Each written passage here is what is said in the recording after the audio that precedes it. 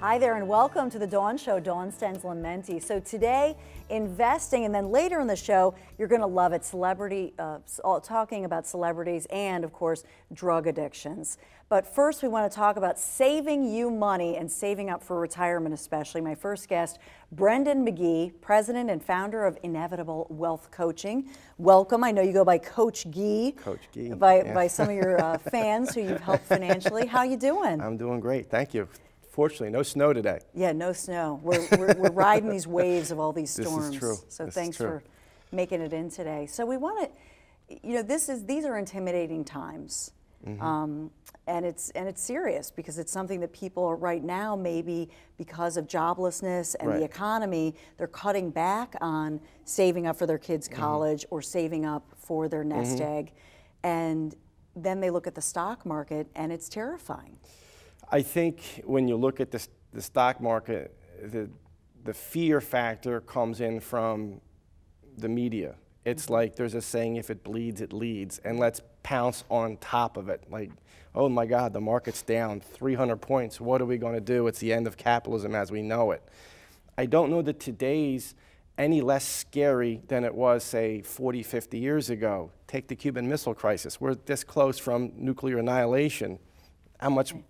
It's not that bad right now, so. But there is sort of a savings crisis going on. No doubt that there is, and that's something we want to talk about today. 56% of employees out there have saved less than $25,000 for retirement. Now you're talking total, even in their 401k. 401k, IRA. You know, the president in his State of the Union address came out with a proposal for a MIRA. And the politics aside, some people like the president, some people don't, but again, $25,000 saved for retirement points to a real crisis in how prepared people are for their retirement. So if they're really not. So if they want to go to 40 grand to save for that, what would that take? Well, let's take a look at it, for example. For $40,000, let's say you're planning on a 30-year retirement, you need $746,000.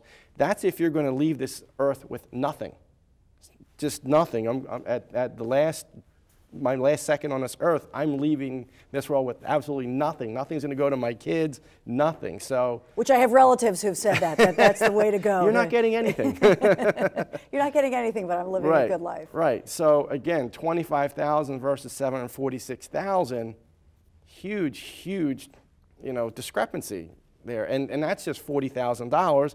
What if you plan on having an $80,000 retirement? What if you plan on having $100,000? What's your lifestyle going to cost you? So the first thing as a coach, as a financial coach, that you say is, you know, start with coffee money. Keep it simple and do this weekly and be disciplined. Well, more than anything, and you went to earlier talked about fear. I think where people have the biggest amount of fear is where they feel like they don't have any control. So as a coach, you try to put the control back into the investor's hands, and it's behavior driven.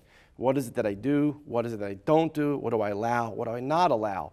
And for the sake of argument, Starbucks. The average person goes to Starbucks like four times a month, and it's $23.37 per month, $280 per year spent on just Starbucks. So what if you went to Starbucks, say, once a week?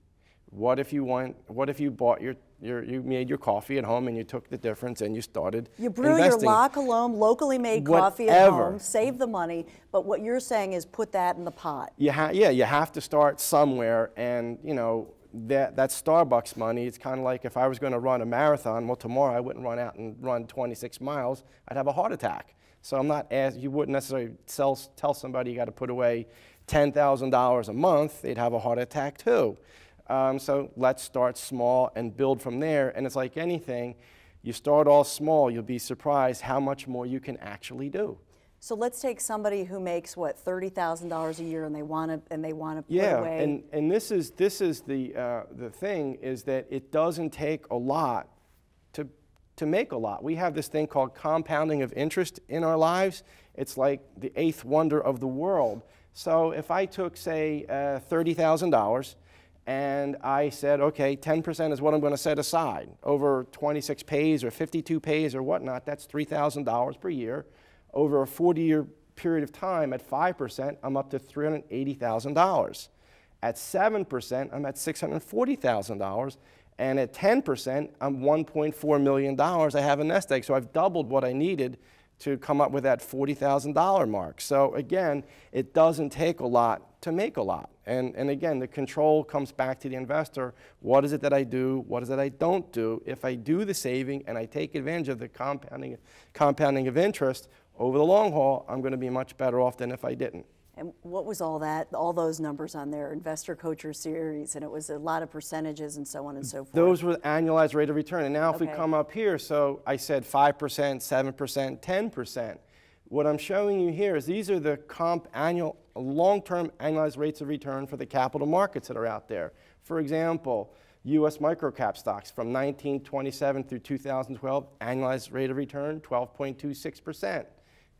S&P is U.S. large company stocks, 9.82%, small cap value, 14.77%. So in other words, your point here when you look at this is if you diversify but you invest in the stock market over a period of years, it's not going to go down. My dad always used to say, if you believe in America and you believe that we're going to, Right. we're going to survive, Well, long term. What I guess I wanted to show people is, the 5%, 7%, and 10% number I put up there, Right. That's not totally unrealistic. It's very realistic. Now, those rates of return I showed, those are market rates of return. There's potential to lose. You're going Right. to absorb some volatility. You should have a coach to help you diversify properly. The rules for successful investing, they're pretty simple. Own equities, diversify, buy low, sell high. If I do those things over the long haul, I'm going to be pretty well off, and history bears that out. Well, there's so much to talk about, and I know that I'd love to pick your brains. We're going to have you back to talk about more. But in the meantime, you actually have some coaching series that we want to share with people. Yes. So that they could go to one of your seminars or your coaching seminars. We do investor coaching sessions, and there's one coming up February 25th, quite locally to where we're filming today. It's at the Eastgate Center in Mount Laurel, New Jersey, 6:30 to 8 o'clock. We have food. That's usually something good, something fattening. So again, this one is have you discovered your true purpose for money? And when we talk about that, most people, when they talk about their investments, they talk about goals. Well, we're in the Olympics right now. When a person wins the gold medal, that's what they're after. When they're up on that podium and they're playing the national anthem, they're not experiencing gold medal. It's joy, it's passion, whatever. But when you want to go for the gold, you need a good coach. So You better have a good Brendan coach. at CoachGee.com, and there's the information. We're going to have you back because there's so much to talk about. But Can't thank wait. you so much. Thank you, Dawn. Have a good one. And coming up, we're going to have a lot of fun. We're going to talk about celebrities. We're going to talk about music. We're going to talk about Bruce Springsteen. But we're going to get serious, too, and talk about celebrities and drug addictions when we come right back.